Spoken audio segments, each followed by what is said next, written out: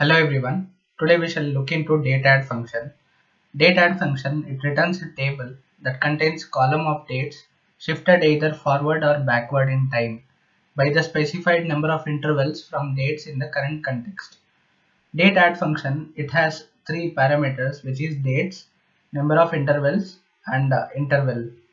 The dates argument can be any of the following. It can be a reference to a date time column. Okay, it can be a table expression that returns date time values. It can be a boolean expression that defines a single column table of date time values. This function is not supported for use in direct query mode or row level security rules. Okay, let us look into an example.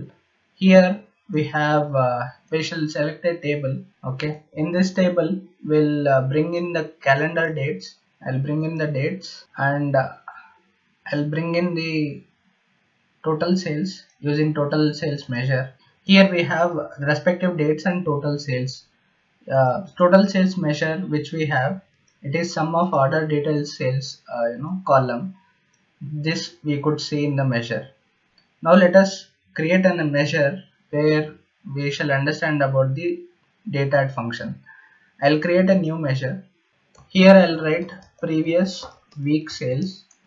Let us suppose that we want to view the previous week sales. What I'll do is I'll write DATEADD.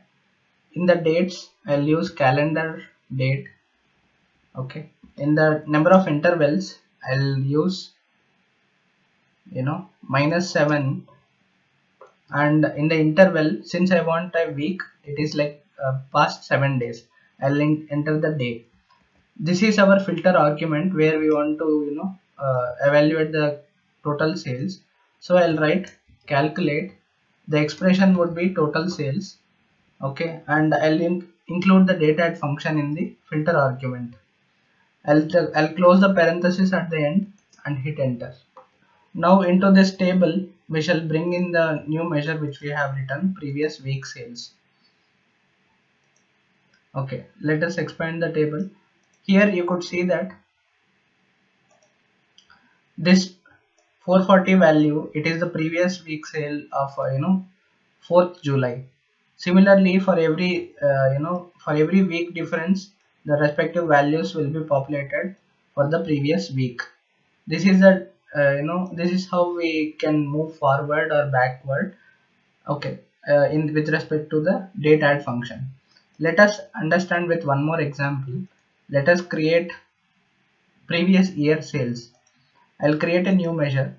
I'll write previous year sales equal to calculate total sales.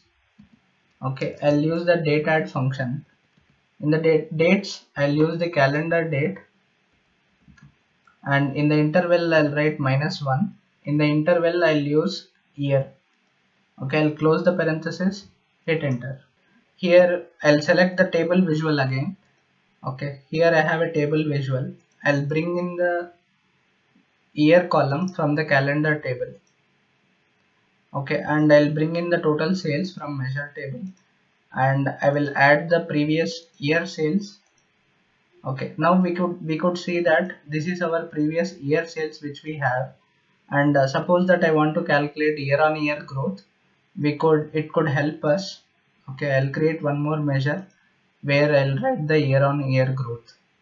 Here I'll write YOY% equal to divide. In the numerator it is like total sales minus we want previous year sales. Okay, and I want to divide this with previous year sales. This is how we get year-on-year growth. I'll bring in the measure into the table. Okay, and I'll select this percentage in the format. Here you could see that the total sales of 2013, it is 2,26,298. Here in 2014, the previous sales, we have the same value, and year-on-year growth, it is total sales minus previous year sales divided by previous year sales. The year-on-year growth here it is 190%. For the next year it is around -28%. This is how DATEADD function helps us to evaluate either backward, or even we can calculate for the forward time using the same parameters, and just by including the positive values in the interval part. Okay, this is all for now. Thank you for watching, and we shall meet in the next video.